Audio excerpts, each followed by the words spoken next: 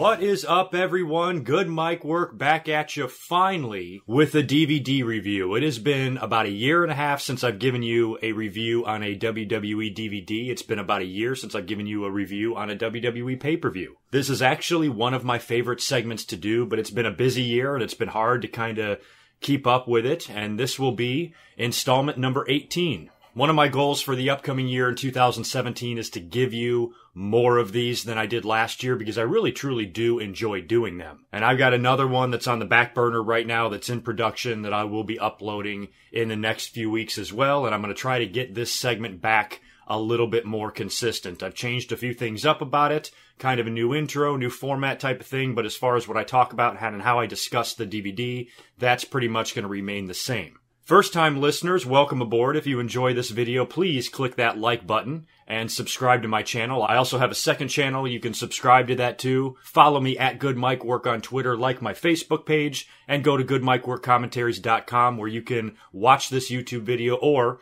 download an MP3 straight to your device to listen to at your leisure. If you would like to listen to me on iTunes, I can also be found there and on Stitcher Radio as well. If you would like to support the channel and the brand, you can visit my Patreon page. Any donation amount, no matter how small, is welcomed. However, you are not required to donate a penny. All I want is your ears and your attention. Now let's get into the DVD that we're going to talk about in this episode, and that, of course, is You Think You Know Me, The Story of Edge, 3-DVD set. I have wanted to do this one for a long time, and I think doing Edge is perfect timing because this will be uploaded right around the time of SmackDown's 900th episode, which I believe Edge is going to appear on. And he's been retired now for close to 6 years. And I was doing commentaries back when he was retired. And for those of you that remember my extremely primitive content from back then, I was scarred by Edge's retirement. I really didn't take it well. I felt really almost bad for him. It was just a career that I enjoyed so much and I felt like ended very early.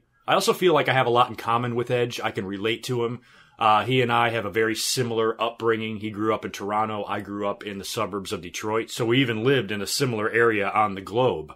We're nearly the same age, and Edge and I had very similar experiences growing up as fans and some of the things we watched and what got us hooked onto wrestling to begin with. I've had a chance to meet the guy a couple of times, which I've actually shared some stories of in previous commentaries. And he's even retired right now up in the mountains of my former home state in North Carolina, living a great life up there, recently married. He has a child, and I couldn't be happier for Edge and how at peace and happy he seems to be. So Edge has always been on my hit list for my DVD reviews. I get requests all the time. By the way, throw your requests at me. I know I get a lot of them. Probably my most popular requests lately have been the rise and fall of ECW, Shawn Michaels, Bret Hart, Daniel Bryan, and a few other ones as well I hear very frequently from all of you. So I will do my best to pick the best possible DVD every time I do one of these. But I think I was long overdue for talking about the life and career of Edge. So that's what we're going to do here. We're going to talk about the DVD and the documentary. I'll mention the other two discs and the extras and the matches you get on this DVD as well. I mean, this DVD came out several years ago, so it's old. A lot of you probably have this. A lot of you have probably seen it. But if you haven't, pick it up on eBay or Amazon. It is well worth it. WWE always does an amazing job on these documentaries. I've said that so many times that one of my favorite things about WWE is how they produce these DVDs and these life stories. And every now and then, you will get one that just doesn't measure up, or WWE gives the feeling that they just phoned it in. This DVD, however, was not the case. They did a great job. It was almost 2 hours long. They were really thorough, really in-depth. They didn't ignore anything. They didn't bounce around too much, and they addressed a lot of subjects. They pretty much addressed everything, including all of Edge's controversies and things like that. So I like when I watch these DVDs and these documentaries. I like it when WWE doesn't hold back. They don't pull any punches, and they just let it all hang out. Lots of people were interviewed for this thing as well. I'm sure I'm leaving out a few, but some of the names included Mick Foley, CM Punk, Trish Stratus, Christian, Chris Jericho, all of Edge's friends, Edge's mother, Rhino, Matt Striker, John Cena, Shawn Michaels, Michael Hayes, and even Lita, which was awesome to see because there's a big history between Edge and Lita, which we will get into later on. Now, as most DVDs do, it starts out talking about Edge's childhood, where he grew up, you know, a little background and backstory on his parents and his family and where he lived and all of that. He grew up loving professional wrestling, and he loved hockey, and he loved music. A huge Kiss fan, apparently. There was a bunch of pictures of him as a kid dressed up as Kiss. And apparently he got into wrestling, according to him, because he had lost a family member. He had lost an uncle at an extremely early age, a family member that he was very close to, and apparently he took it really hard. And it was around that time that he discovered wrestling, and he saw Hulk Hogan on TV for the first time, and it became his little escape. And he became hooked. He has a lot of stories similar to a lot of us. I mean, everybody, all of you listening to this have some sort of a story of the first time you laid eyes on wrestling. And Edge, given his age and when he started watching wrestling, you know, he and I are very close to when we both started watching. I think I've got a few more years on him because I started watching before Hulk Hogan. But still, when I hear Edge discuss how he fell in love with this crazy form of entertainment, it resonates with me because I can relate to it. I guess he met Jay, a.k.a. Christian, around the age of 12. They told a lot of stories of them being fans and the things they did, the pretend matches, which is something that I did as well. I remember wrestling on a trampoline or in the backyard with my friends. We actually had a chain link fence surrounding one of my friend's yard, and we used to have cage matches on that thing, and we'd use the fence as the top rope. And you hear Edge tell stories of what him and Christian did. I think they used a couple of washers and dryers to set up ring ropes or something like that, and we're diving off of that. So every kid has a story similar to this, how they set up their pretend wrestling ring and fantasized about being a wrestler. It was really cool to see in the documentary, which they highlighted a lot, just how close and just how long Edge and Christian had known each other. And that has got to be such a thrill for them. Because I couldn't imagine. I mean, I had friends that liked wrestling like I did, but I couldn't imagine me and my best friend both getting into wrestling and both succeeding on an extremely high level. I mean, both of these guys arguably are Hall of Famers. Edge, of course, already is. Christian definitely easily could be. He's a former world champion. Was never as big as Edge, but he really held his own and paved his own way. And he was not the Marty Jannetty of the group. You know, when you see these big tag teams and one guy goes on to superstardom, the other one just kind of fizzles away and disappears. Christian did not do that at all. He had an amazing career, which he should be very proud of. And I think it's so cool for the two of them to be able to do this and go through this journey together. And the way they told some of these stories on the DVD was just awesome. I just thought this was such a well-done story. Now, I guess when they were teenagers, they somehow knew an indie promoter locally there in the Toronto area, and they begged to do something at the show. Let us help out. Let us set up chairs. Let us set up the ring. Let us just be a part of it, which apparently the guy agreed. And they eventually kind of found themselves inside the ring at one point during a show, during intermission, or while they were setting up, and they were actually able to get into a ring for the first time and bounce around on the ropes and take bumps. And Edge says that that's when they were hooked. After that, they really wanted to go through with this full blown, and now that they were getting a little bit older, being a professional wrestler was something that was now possible. All through high school, Edge was a huge wrestling fan. He had the long hair. He was even voted most likely to be WWE champion in his high school yearbook, which I think is just crazy. His mother ended up taking him to WrestleMania 6, talked a lot about the relationship with his mom, and he has a very close relationship with her. Seems like a really cool lady, raising him the way she did and making sure he was provided for, and going out of her way to make sure she could get him a ticket for WrestleMania 6, which was in Toronto, of course, at the Sky Dome, Hulk Hogan and the Ultimate Warrior. And Edge was on the floor. You know, we've seen that footage time and time again of Edge actually at WrestleMania 6 as, I don't know how old he would have been. I'd say 16 or 17 at that time. And he was a huge Hulk Hogan fan, and he got to experience that show live. And I've been to a lot of great shows, and I've seen some pretty amazing things, like WrestleMania 3, I was there, but WrestleMania 6 is an event that I would have really liked to be at. It's one of my favorite WrestleManias, that main event with Hogan and the Ultimate Warrior. To this day, I think goes down as one of the greatest main events in WrestleMania history. I'm not even a big Hogan or Warrior fan, and I have to give those guys a ton of credit for how they pulled that match off and how epic and monumental it was. And Edge got to see that shit live. You know, he got to see that live. So I'm super jealous, if you can't tell, that Edge was able to attend WrestleMania 6. I would have loved to be there. Now, as they got older, they started really going after it. They started taking it seriously. Okay, we want to look into becoming a wrestler. Where can we train? Where can we go? They eventually found a school run by Sweet Daddy Siki and Ron Hutchison. And I guess the way they got in is that the school was doing a contest where an aspiring student could write in an essay discussing why they wanted to be a professional wrestler. And Edge was ambitious and motivated enough to write in and submit an essay to this school, and Christian did not. Apparently he pussed out, or just he was lazy, or he just didn't do it, whatever the case was. Christian did not write in, and Edge did. And they picked Edge. They picked his essay, and he won the contest and was able to come in with completely free training. Talked about his training stories there, even being in college, taking some classes on the side, and taking some broadcasting classes, which was super smart. Just great foresight to look that far ahead and say, you know, talking is a big part of wrestling, and maybe if I take some broadcasting classes and learn how to speak and talk on the radio, that could help me in my professional wrestling career. Very smart. Once he was fully on his way with his training and started learning some stuff, Christian finally did wind up joining. I think he just paid the money and joined the school. And they were going through it together. They showed a lot of indie footage of Edge and Christian working, and you know, we've all seen independent footage. We've seen it on all these documentaries. A lot of you guys have been to independent shows, I'm sure. And I always like to look at certain parts of the country's independent shows. You know, I used to live in the South in North Carolina, and I saw a few indie shows there. As a matter of fact, one of my very good friends to this day is still a referee on the independent circuit, and he's been doing it for years. And, you know, sometimes they have a house of about 15 people that they're performing in front of. So you really have to pay your dues when you want to become a professional wrestler. You have to work literally in front of nobody.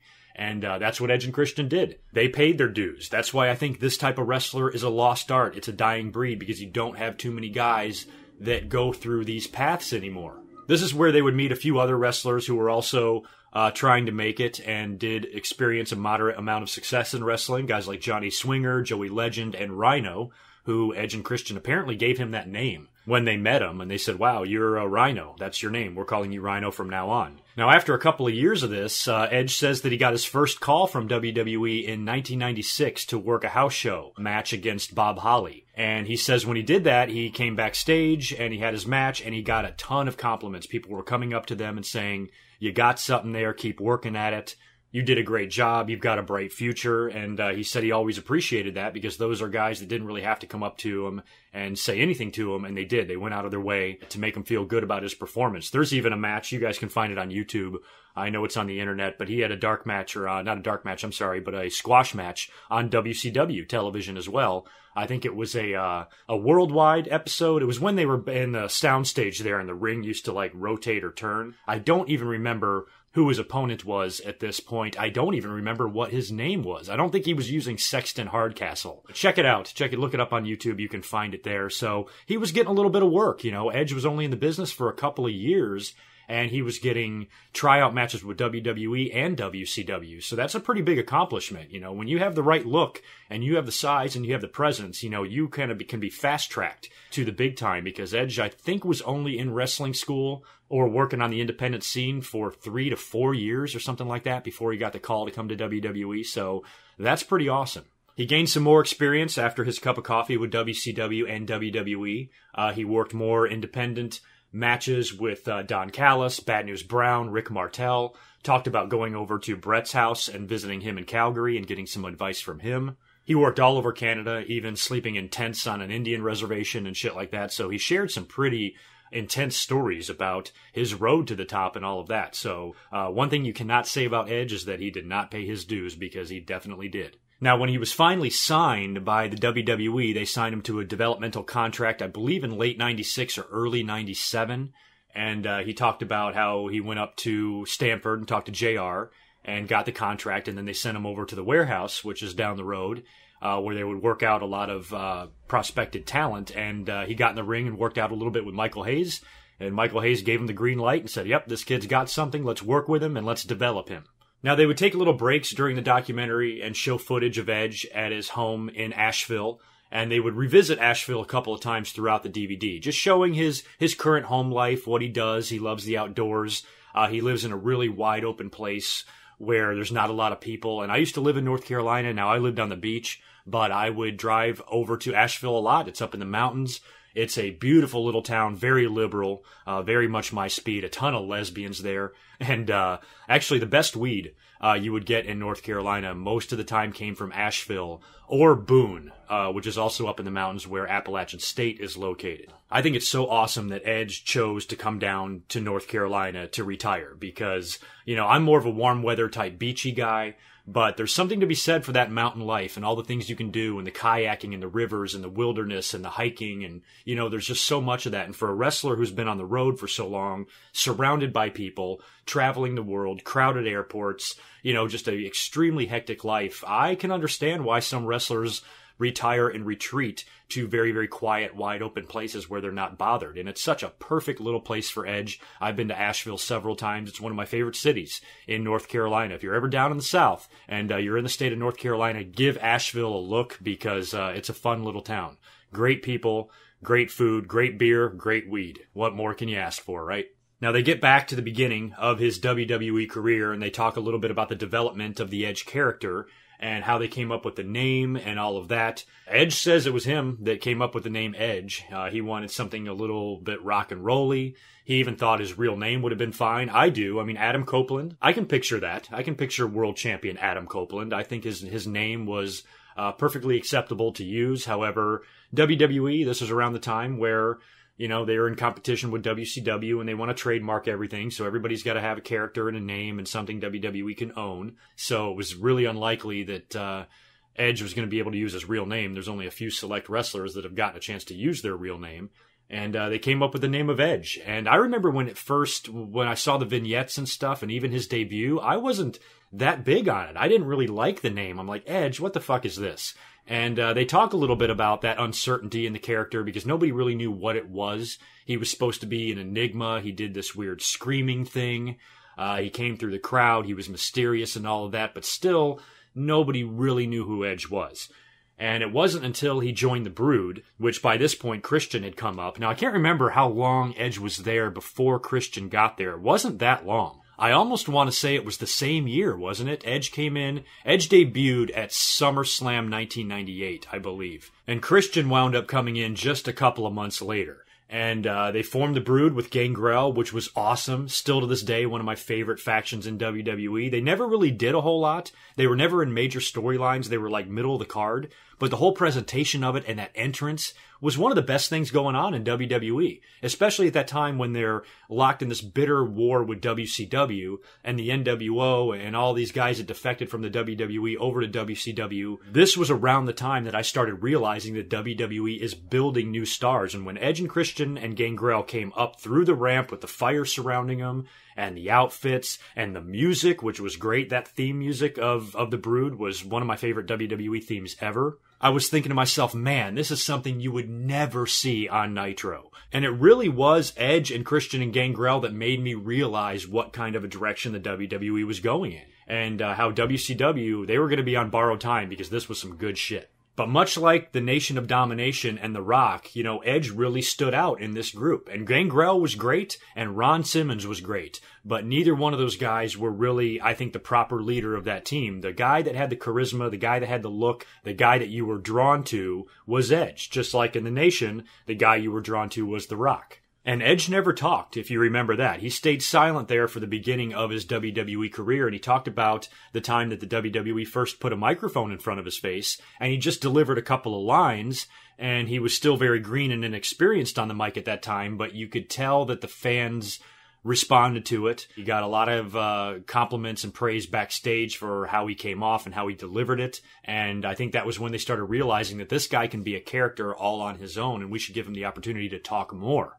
And that was kind of when him and Christian broke away from Gangrel and they kind of became a tag team just on their own. And then they ran into the Hardy Boys. And I will never forget this as long as I live. I remember watching this pay-per-view. I had a couple of friends over in No Mercy 1999, ordered it on pay-per-view, and that ladder match had us jumping out of our seats. And Edge and Christian talked a lot about that. WWE still didn't know what they wanted to do with them either because this match, a lot of people forget, was actually for the managerial services of Terry Runnels. That wasn't even the story. The story was how these two teams surprised everybody and the spots they were doing, the creativity and the innovation in that match was something that we had not seen. When you go back and watch it now, it looks like nothing because we've seen some crazy shit. But back in 1999, even though we had seen a few ladder matches, we had not really seen a tag team ladder match. And when Edge and Christian and Matt and Jeff were able to get so creative in there, I remember just marking the fuck out in my living room. I jumped out of my chair when they did the seesaw spot,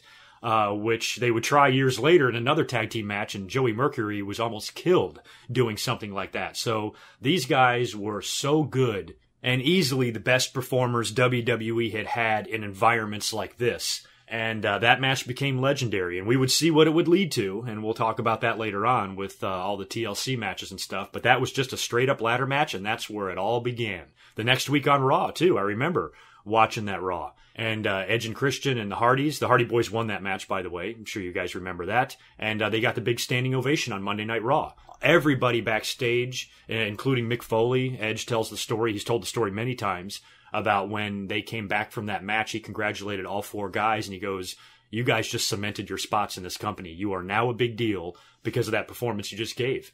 And a lot of people were telling those guys that. And then the next night on Raw, it was so cool for the fans to also show those four guys that same appreciation. So shortly after that, the Dudley Boys got in the mix, and they had just come in the company right around the same time of that ladder match. And going into the year 2000, you had this great tag team division that was really non-existent in the WWE prior to that point. You know, the tag teams were thrown together. The New Age Outlaws seemed like they were the only team that really stuck together for a long time during the Attitude Era. Everything else was just garbage. And now you had three solid teams, tag team contending teams that are all over. Edge and Christian, Matt and Jeff, and the Dudleys. Fans liked all three of these teams, and it felt like we had an actual division again, and we're developing some awesome rivalries. And that's where Edge and Christian were able to evolve even more in their characters, because this is when they kind of went full-blown heel, was right around the beginning of 2000, because before then they were still trying to be babyfaces. But they both had unique personalities, and Edge was starting to get better on the mic. You know, Christian would have his opportunity to speak as well.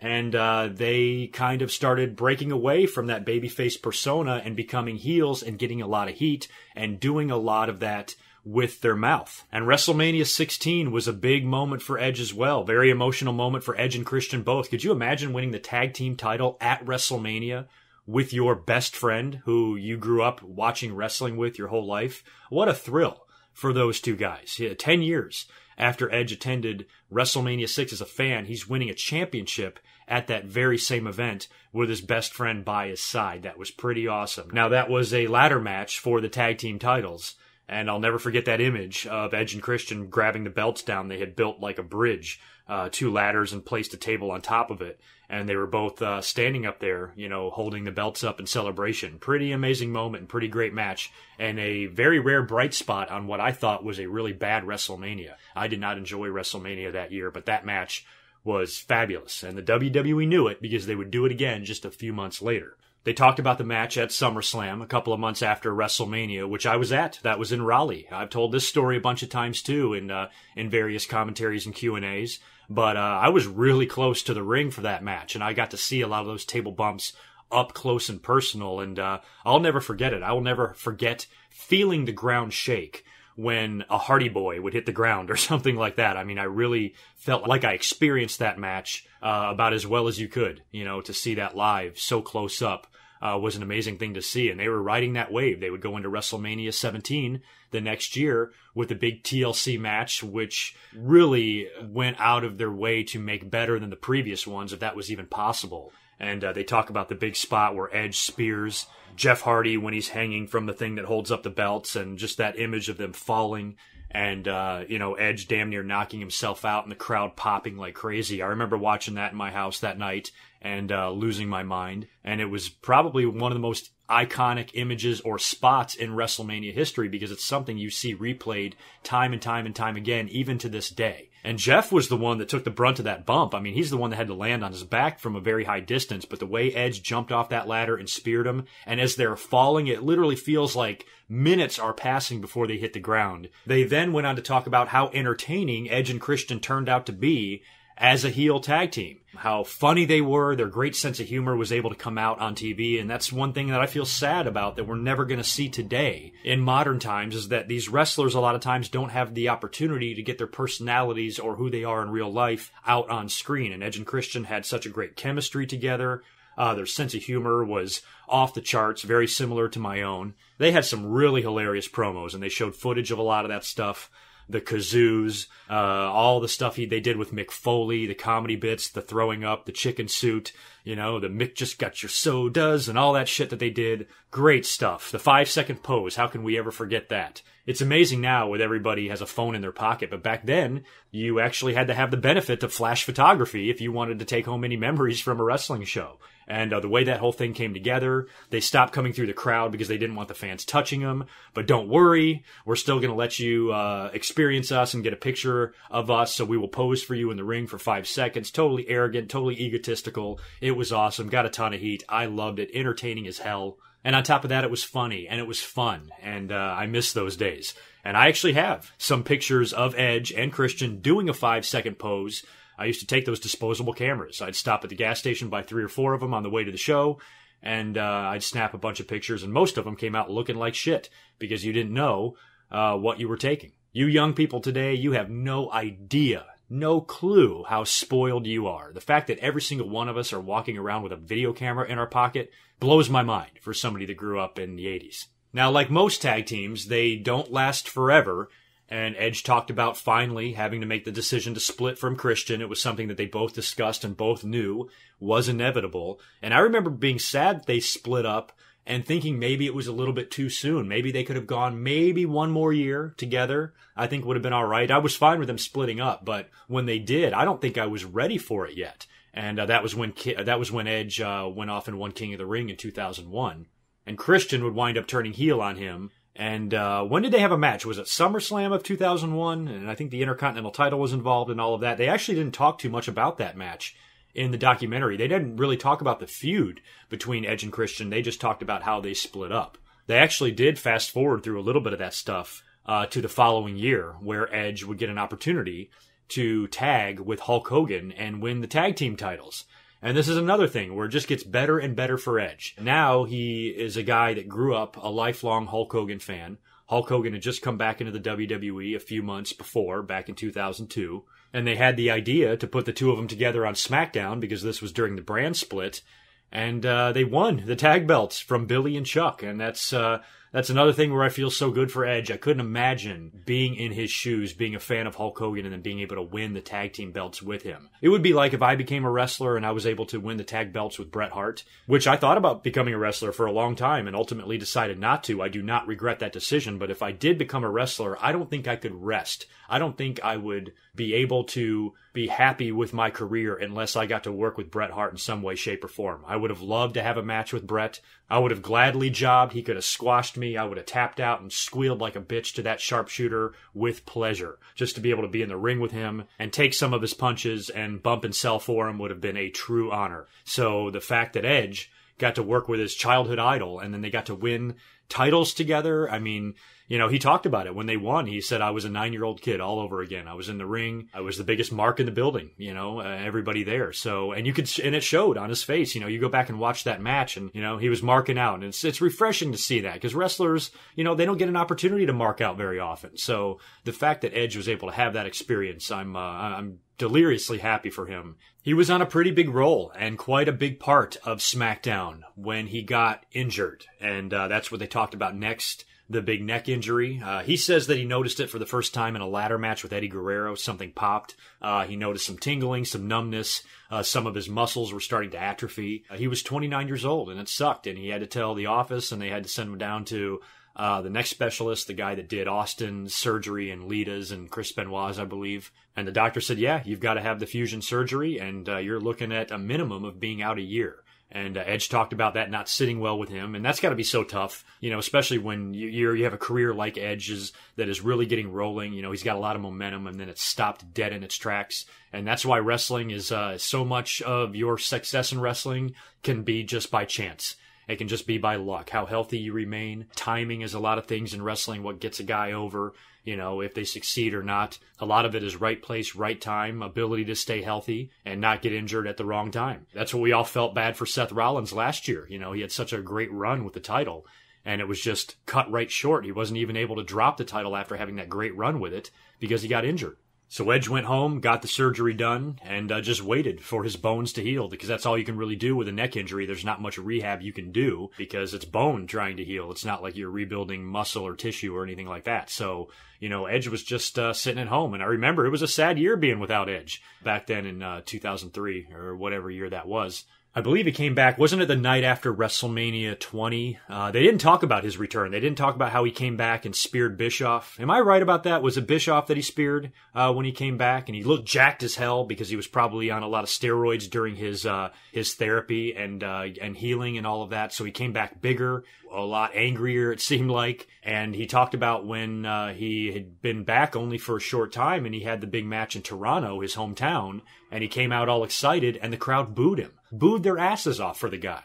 Fucking Bizarro Land, Canada. Same place where they booed The Rock out of the building versus Hulk Hogan at WrestleMania. They did the same thing to Edge a couple of years later. So that's what Edge decided to use as motivation to become a heel. And they turned Edge heel, and he embraced it, and it turned out to be awesome. He told the story of being put in the Money in the Bank match at WrestleMania 21, and I've heard Jericho tell this story too on a podcast or something like that. Apparently Edge wasn't into the idea. He wanted to do something bigger. He wanted a one-on-one match, or maybe he felt like he should be in a title match, or basically more in a high-profile match, not just in a match where they're taking a bunch of guys they're not doing anything with and throwing them all together into one. And he was being an asshole about it, apparently. And I think it was Jericho that was like, dude, will you shut the fuck up and do the match? You're probably going to win the thing.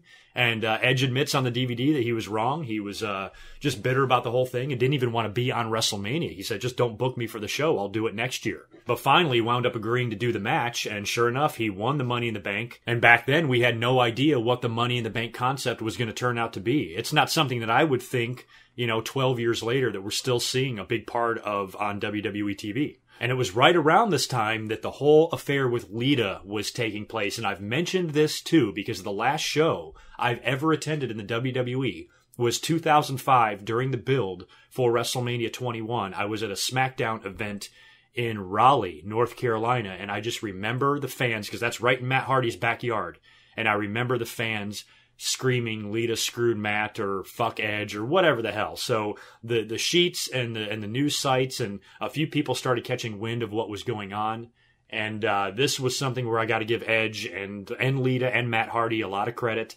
They talked a lot about this in the documentary. Matt Hardy was even interviewed for this thing.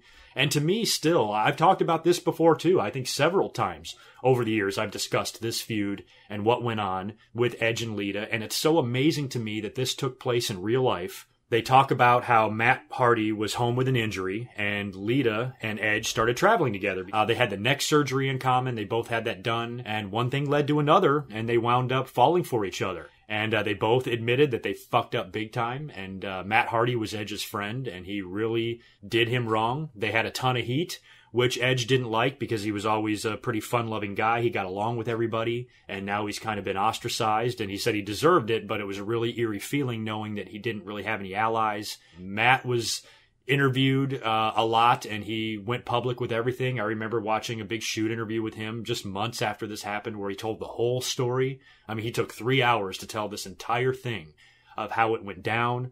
And Matt's a country boy. I used to live in that part of the country. And, some of those boys down there, the way they deal with something like that, I was really worried that Matt Hardy was going to have some guys go find Edge and just beat the fuck out of him or hurt him or injure him or, God forbid, kill him or something like that. So, Matt Hardy was eventually released because of this. And I remember the internet freaking out about that. Matt Hardy was released unjustly. Basically, they figured somebody had to go. And you're not going to fire Edge. Even though he's the one that made the mistake, he is much more valuable than Matt Hardy. Maybe not broken Matt Hardy, as we've seen. That character is absolutely freaking brilliant. But the Matt Hardy back then, he wasn't going to offer what Edge did and it was just what WWE had to do. They had to release him, and it sucked, and it was not fair. And the fans, they were vocal, and one of the weirdest things I've ever seen. I mean, this was one of the few times that, real life treaded into the fantasy world of wrestling, and WWE wound up hiring Matt Hardy back. I remember when Vince made the announcement that he had hired Matt Hardy back. Hardy had already jumped Edge, I think, backstage, which was another crazy thing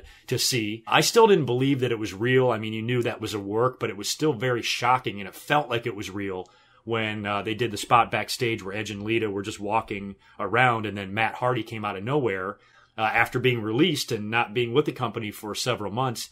Or several weeks, whatever it was, and he showed up and attacked Edge backstage, and they had to pull him apart, and that's when it became apparent that the WWE had re-signed Matt Hardy, and Vince McMahon would wind up making the official announcement like a week or two later. And the fact that these two guys were able to work together is amazing. Edge talked about how he had so much heat and everything that he used that to his advantage, and that affair with Lita, that whole thing, I still to this day believe that really had a lot to do with Edge's success as a heel, because it gave him so much heat, and he owned it, and he was so good at it. He was so good at being that cocky, arrogant asshole, and he looked the part. He was a great-looking guy. He had a smoking hot girl on his side that he had stolen from somebody else, and now he's got to go out and work a program with this guy. And I'm thinking to myself, how are these guys working together, especially Matt Hardy? Edge, I think, feels legitimately guilty. I don't think he would have any reason to harm Matt Hardy or want to harm Matt Hardy. But Matt, on the other hand, has every reason to take liberties with Edge and maybe give him a few receipts in those matches. I mean, they were working some brutal matches, including cage matches and everything else.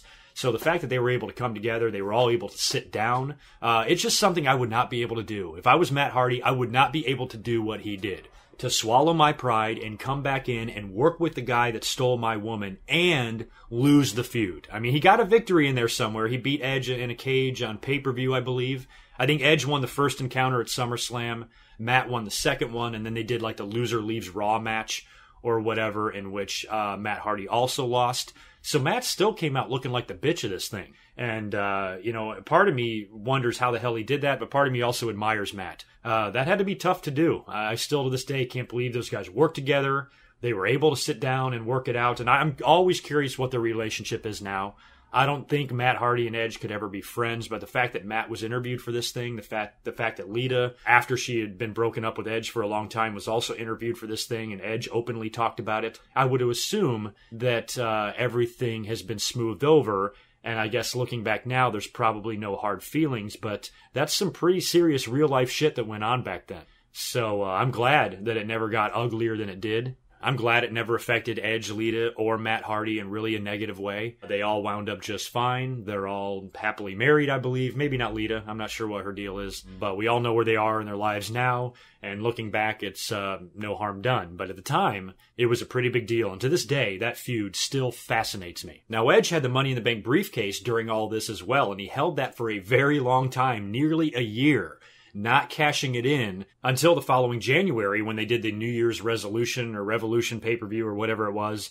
And he came in and cashed it in on John Cena. He came out, he handed the briefcase to Vince. John Cena was bloody and beaten up from his previous match, and he was able to take advantage and beat John Cena and really set the standard for how the briefcase was going to be handled. Because everybody thought when the Money in the Bank briefcase was first created that whoever won it would announce when they're going to cash it in. It was never a guarantee that they were just going to show up after a champion has had a grueling match and just take advantage and win the belt easily without even breaking a sweat. And what he did that night really set the standard for what the Money in the Bank has become. And had he not cashed it in that way, I don't know if we would still see Money in the Bank matches today. And it was an awesome moment for Edge. And you could see him. He was crying in the ring. He actually was still emotional, even though storyline-wise, he was a piece of shit to win the belt. He didn't have a grueling match for it. It wasn't a dramatic finish at the main event of WrestleMania with fireworks or anything like that. But it was still a lifelong fan accomplishing his dream and winning the world title. Now it's going to go down in the record books that Edge, Adam Copeland, the man that was voted most likely to be WWE champion in high school, is now WWE champion. I couldn't have been prouder for him at the time. I remember watching, and I was a little jaded around that time about wrestling. I wasn't watching as closely because Eddie Guerrero had just died, and I was just starting to get fed up with a lot, especially with the deaths and some of the ugliness in wrestling, and I just wasn't paying attention as hard as I was. But I was still watching, and I was still extremely happy for Edge because I remember him coming in and seeing him for the first time. I remember meeting the guy a few times and always admiring his career. And to see him now on top of the world was pretty awesome to see. It would be short-lived. I mean, John Cena would be the champion going into WrestleMania that year. But his first run was still something that I'll never forget, even though it was as short as it was.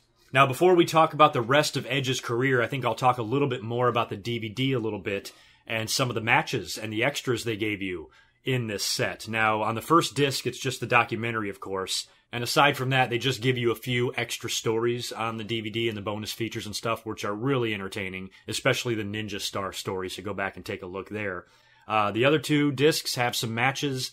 I'm not familiar with the Easter eggs on this DVD, and also this is the regular DVD version. I probably am missing out on a few extras and Easter eggs and matches that cannot be found on this that the Blu-ray versions do have. So now the matches we get on disc 2 are pretty decent. We get an independent match between Edge and Christian, Adam Impact versus Christian Cage.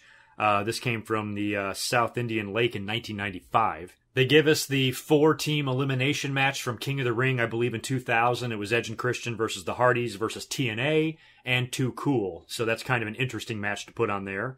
We got a no DQ match between Edge and Eddie Guerrero from SmackDown in 2002. An Intercontinental title match on Raw between Edge and Randy Orton in 2004. We had that Loser Leaves Town match I just talked about a minute ago with Matt Hardy from Raw. That was from October of 2005. And that great TLC match for the WWE title versus John Cena from Unforgiven in 2006, right in the middle of that great John Cena and Edge feud. Disc 3, we got the street fight he had with Shawn Michaels on Raw in 2007. We had his WrestleMania main event match versus The Undertaker from WrestleMania 24 in 2008. A Pick Your Poison match versus Christian on Raw just about a year before Edge retired. We had a Fatal 4-Way match at TLC for the WWE World Heavyweight Championship at TLC 2010. That was Edge, Kane, Rey Mysterio, and Alberto Del Rio. We had the Elimination Chamber match from 2011 with Edge, Rey Mysterio, Big Show, Kane, Drew McIntyre, and Wade Barrett. Is that the match where Edge won the title and then went in to defend it at WrestleMania against Del Rio? My history is off here. I guess I should fucking watch this match. How about that, huh?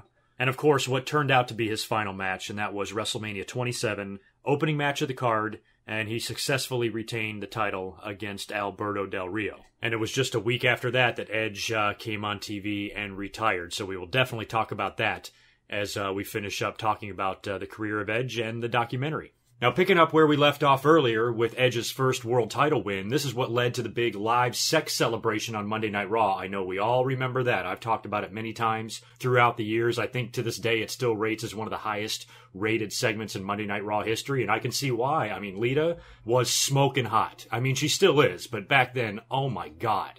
So, you know, she's out there and they're getting naked, and Edge was kind of talking about how he felt during that and his experience going through that, even answering the question if he was aroused. And he's like, hell no, I was scared shitless being out there in a bed completely naked because Lita was legit naked under there. Creative had insisted that the only way it's going to work is if she takes off everything. And it was pretty nuts and still a pretty funny segment to look back on today. What was that now? 10, 11 years ago? Crazy. And then, as I also mentioned earlier on, his first run was a very, very short one. He would lose it back to John Cena just a couple of weeks later at the Royal Rumble. And Edge talked about how it kind of pissed him off a little bit. And he had a chip on his shoulder after that because he felt like he could run with Cena for a long time, which I always enjoyed, the Edge and Cena feud. I thought they were just tailor-made to feud with each other because they're such opposites. And Edge discussed how he was pretty mad because he felt that they could have gone further with that, and he finally gets his first opportunity to win a world title, and he doesn't even get to hold it for a month. I kind of disagree with the decision to take it off of him that quickly as well, but as we would see later on, it would turn out to be a non-issue, and it also led to the big match at WrestleMania with Mick Foley. Without Edge dropping that belt, he wouldn't have had that big match with Foley, and he took it very seriously, and him and Edge go way back, of course. We talked about that earlier during the Attitude Era, and Edge and Christian and all the comedy bits. Now they are super crazy focused, serious, ready to have a brutal match together. So both Edge and Foley are the types of wrestlers that I admire so much because they can play different roles. They can be funny and tongue-in-cheek and goofy and crazy, but they're not pigeonholed that way. They can also have a completely different side to them, and it's something that very few stars can do. There's a few of them out there, you know, like Triple H and Kurt Angle and some other guys, but it's an extremely rare breed for somebody that can play pretty much two completely opposite characters and do them both equally well. I loved that match at WrestleMania. By that point, I want to preface this by saying I've always loved Mick Foley, and I respect him more than most wrestlers. I admire his integrity. I admire his career. I admire everything about the man, but I was getting a little bit tired of him constantly coming back. You know, he had come back a couple of years before and worked with Randy Orton. And when you think about all the wrestlers that went into retirement only to come out and wrestle again, Mick Foley was one of the worst. The only person that tops Mick Foley, I think, is Terry Funk. But Mick Foley, was supposed to retire in the year 2000, and he came back several times, and he would probably be even having matches today if the doctors would let him. But they say, you can't, your brains are the equivalent of a bowl of oatmeal, and we just can't risk you getting in the ring. Otherwise, I think he would have gotten in there. We even heard the most recent rumors a few years ago of him potentially working with Dean Ambrose and stuff. So even though I was irritated with Mick Foley, and he just kept coming back to have these matches that we knew he was going to lose, it was still a great way for him to help get Randy Orton over, and of course Edge over, and this was a legendary WrestleMania match, and it got nasty. We had thumbtacks, we had barbed wire bats, we had blood, we had flaming tables, we had a beautiful set of breasts out there watching at ringside with Lita. This match had everything a hardcore, violent wrestling fan would want. And it was brutal, man, and they took some serious bumps, especially the finish, where Foley went through the flaming table. Foley tells a really funny story on the DVD where he called his wife after WrestleMania, and the first thing she asked him is if Edge was okay, which I got a huge kick out of. So, that's one of the things I admire about Edge when you think about his career, all the different things he's done. Back during his TLC days with the Hardys and the Dudleys, Edge was criticized for not taking enough bumps. The Hardy Boys and the Dudleys were doing all the crazy spots. But later on in his career, Edge got nuts. He got real nuts, and he more than made up for any bumps he did not take during those matches. And he took a lot that shortened his career during his time, probably from 2005 to 2008. That match also really cemented his spot as a main eventer because that's what he was out to do. He talked about it. He was still a little bit bitter from dropping the belt to Cena, and he wanted to show WWE that they got a big-time money player here, and he definitely did that in his match with Mick Foley, and that would lead to them resuming the feud between John Cena and Edge. A lot of things would lead to that because this would have been 2006, so Rob Van Dam wound up beating John Cena at the ECW pay-per-view and then got busted for weed, and that's when Edge took the belt from Rob Van Dam on Raw when they had to write him off of TV and suspend him for 30 days or whatever it was. So Edge kind of won the belt back on a fluke, but then was able to resume a very legendary rivalry now when you look back with John Cena. And they had those two pay-per-view matches. The one was, I think, at SummerSlam in Cena's hometown, and then the next one, which I believe was Unforgiven, was in Edge's hometown of Toronto. And I remember watching those two pay-per-views. At that time, like I've talked about earlier, I was a little bit, I don't know about wrestling. I wasn't 100% into it, but I was checking out the pay-per-views and keeping a close eye on it. But I remember really enjoying those two main events. I thought it was cool the way Cena lost in his hometown and then Edge lost in his. And Edge talks about that match at Unforgiven, which was a TLC match that he was champion going into in his hometown as a heel, in the very same place that they booed him when he was a babyface when he returned from his injury that really sparked his heel run. Now he's come back there as a heel, and they are cheering their balls off for him. And when you go back and watch that match, they show it in the DVD. Edge is visibly crying in there at the beginning of the match when they're doing the introductions. He's really taken back by the crowd's reaction to him and how they've kind of welcomed him back in to Toronto after treating him like shit a few years before. So it got to him, and you could see it showed on his face, and it was hard for him to be a heel when he's got tears in his eyes. But that match was one of my favorites, that TLC match. I didn't even mind the winner at that point. I mean, I was rooting for Edge. I loved Edge. But I remember when John Cena won, I just appreciated the effort. And even in Edge's hometown of Toronto, the fans were still cheering very loudly for John Cena. And I loved Cena's reaction after he, FU'd Edge off the top of the ladder through the tables and he grabbed the belt. Instead of screaming or holding the belt up in the air or jumping up and down, he just almost had this look of depression on his face, like, wow, that was one of the hardest fights I've ever had. I can't believe it got that brutal, and I can't believe what we did to each other to fight over this prize. I really liked John Cena's reaction and facial expression after he won the belt, and that was one of the matches, I think, because I was never a big John Cena fan. I know you guys have heard me defend the guy lots because he deserves it, but back then, I wasn't too keen on Cena, but that was one of the matches that made me say, okay, Cena is here to stay. Cena's a player.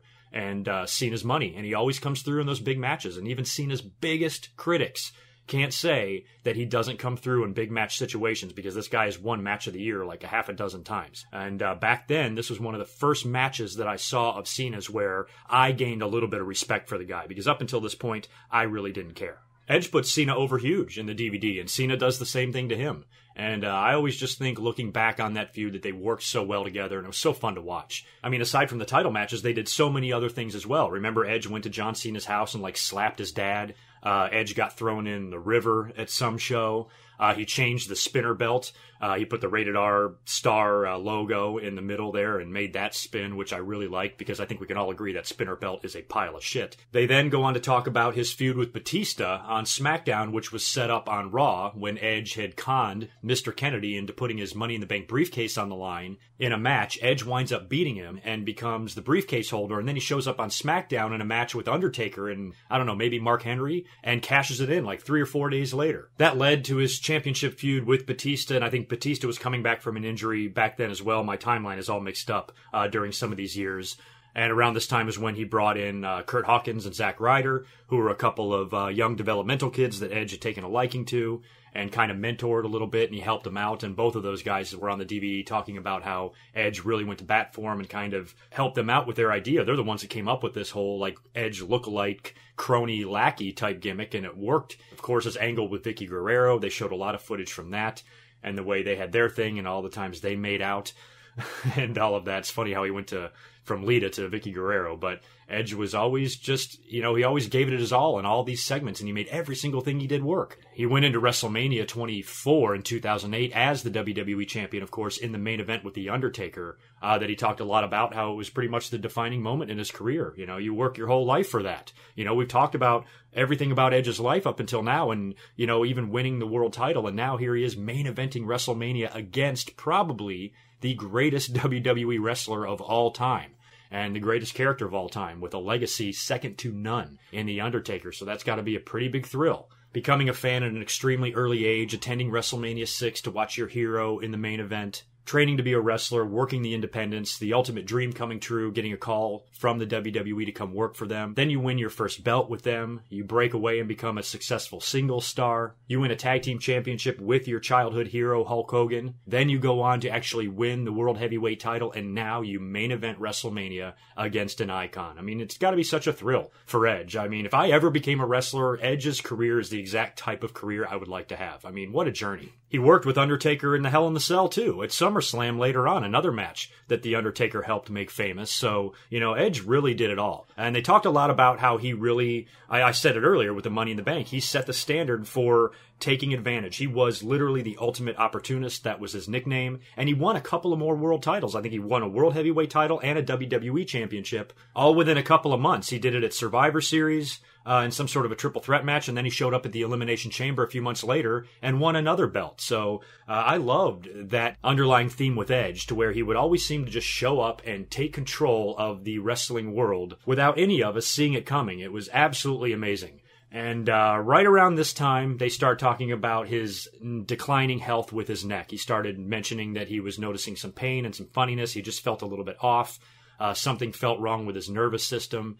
And he had about a year left on his contract, and he was intending on retiring after his contract was over in 2012. But as he's doing his build with Alberto Del Rio for their match at WrestleMania 27, he starts noticing some more problems. He goes into the match at WrestleMania 27 to open the show against Alberto and successfully defended the World Heavyweight title, and even mentioned that after the match he felt great. He thought he was going to be in pain. He thought his neck was going to hurt, but it didn't. But then he had to go get some more tests done right after that. And I think about a week had passed after WrestleMania, and it was the following week's Raw where he had to come out and make the painful announcement, which still to this day, 6 years later, is incredibly hard for me to watch. I mean, you can't feel terrible for Edge. I just got done mentioning what an amazing career the guy had. But still, it would have been really nice to see him retire on his own terms. He mentioned that he just wanted to make it one more year. He was hoping he could just take some time off, heal a little bit, come back for one more final program or two before his contract was up, and then ride off into the sunset with a successful career. So all this really did was shave a year off of that. All it did was end it just a tiny bit earlier than he thought. But still, he mentioned in the documentary that he really wanted to finish out his contract. He wanted to see it through. That was really important to him. And it's a little bit of a bummer that he wasn't able to do that. But still, the guy had a very long and successful career. I mean, 15 years isn't that long. A lot of guys go 20 years, some go 25, some go 35 in some cases. But Edge had a nice career to where he experienced a ton of stuff in professional wrestling, and he still has plenty of time in his life to enjoy everything else life has to offer, unlike a lot of other wrestlers who just can't stop and keep coming back and keep coming back. The ball was taken out of Edge's court. He had no choice in the matter. The doctor said, if you keep wrestling, you could die, and you just can't do it anymore. So, the decision was easy for him, and his speech was tough. You saw the tears in his eyes, and he really didn't want to leave. He wasn't ready to leave just yet. But I think he would have been much more at peace with it if he knew it was coming, and he had time to prepare for it, and just get ready for another life. This kind of happened at the spur of the moment. He went to the doctor. Okay, that's it. You're done. You've had your last match, and it's over. And it was kind of a big shock all at once, and I can't imagine how hard that was for him. He talked about Steve Austin calling him because Austin went through the same exact thing, and gave him some advice. And he said, the last thing you need to do is go sit on your ass and be depressed. Get off your ass, get out there, enjoy life, smell the fresh air. You'll be amazed how much you actually enjoy it. And Edge credits Austin with really helping him stay away from that kind of depression and that negativity. And, like I mentioned earlier, he lives in Asheville. He lives in a wide open place. He's always outdoors, hiking and enjoying family life and enjoying the fruits of his labors. And Edge is the one guy, I've probably mentioned this 100 times in my commentaries over the years, is that I just don't understand sometimes why they can't enjoy life after wrestling. A lot of them have financial problems, a lot of them have drug problems, a lot of them can't let go and keep coming back. And Edge is one of those guys that didn't do that. He has lived life to the fullest, and he seems legitimately happy in his post-wrestling career. Plus, we get to see him every now and then. He still pops back in on WWE TV every now and then. He's got that hilarious show with Christian on the WWE Network. And so we still get to see Edge. Plus, we can remember his great career with DVDs like this. So it truly was a pleasure to sit here and talk to you guys about the career of Edge because, I admire it so much. Look at the different characters and the evolution of his personality and who he was in wrestling. He has one of the best careers we have ever seen. And it could have easily gone in the other direction and not worked out for him. So I'm really glad that he wound up signing with the WWE back in 1996 instead of WCW. I still think Edge had the look and the personality to get over no matter where he was, but him being under a WWE umbrella was definitely better for him. I have the utmost respect for Edge in every possible way. I respect his wrestling career. I respect his personal life. I respect the mistakes he made and how he learned from those mistakes and how he is a success story. There's not many of those. Thank you for joining me on this journey through Edge's career and look at this DVD. Like I said earlier, if you don't have it, pick it up. I'm sure you can get it for just a few bucks on Amazon or eBay, and it might even be on the WWE Network. I'm not sure. They have that Beyond the Ring segment where a lot of these DVDs are available on there, so it should not be hard to find. Most of you, I'm sure, have seen this, but if you haven't, please check it out. Leave me all your comments and your memories of Edge, what he meant to you, some of your favorite moments and title victories and feuds that he had, and, any thoughts on his overall career would be much welcomed in the comments section. So, thank you for listening. The next DVD review will be up in just a few weeks, and it should be just as fun as this one was, and it's another wrestler that I've really wanted to do a review on their life story for a long time, so it should be a lot of fun. I will catch you guys in just a few days. Thank you so much for listening, and long live the Rated R Superstar. Peace.